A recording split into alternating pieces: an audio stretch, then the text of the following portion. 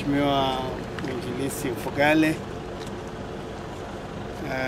kiongozi wetu wa mtaa, wapendwa wa Kristo wenzangu mliokuwa kwenye kazi ya Bwana, na ndugu zangu waandishi wa habari. Mimi naitwa Christopher Olesendeka, mkuu wa mkoa wa Njombe. Nimeongozana na mkuu wetu wa wilaya kama alivyojitambulisha.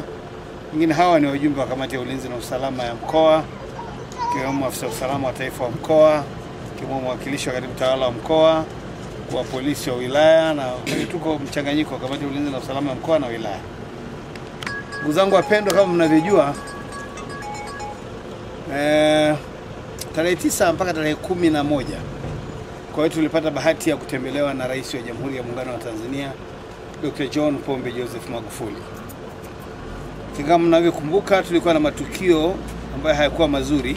Tukio moja mwezi wa 11, mwezi wa 12 tukio moja, mwezi wa kwanza matukio mawili, na mwezi wa pili tukio moja liloondoa maisha ya watoto wetu wapatao 8. Mmoja wapo alikuwa ni mtoto wa mtumishi wetu wa kanisa, Mwinjilisi Mfugale.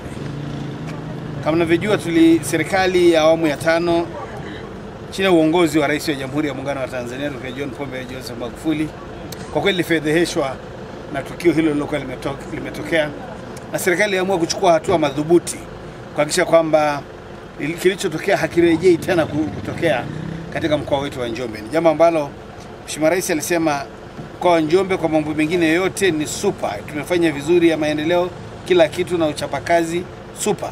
Lakini amesema doa pekee tulilo nalo ni doa lililotokana na vifo vya watoto wetu, ambayo imetokana na mikono ya baadhi yetu wenyewe kuondoa uhai wa watoto wetu. Sasa kufuatia tukio hilo, kwanza Mheshimiwa Rais amenituma nilete salamu zake za pole, kwanza kwako Mwinjilisi wetu Mfugale na familia yako, lakini kwa kweli kwa kanisa pia ambalo unalihudumia, na kwa wananchi wa wilaya hii tuliopo na wananchi wa mkoa wetu wa Njombe kwa ujumla. Lakini Mheshimiwa Rais akasema hawezi tu kutoa salamu hizi peke yake. Kwanza nakutakia wewe afya njema, nakutakia nguvu na uwezo wa Mungu kuwezeshe kusimama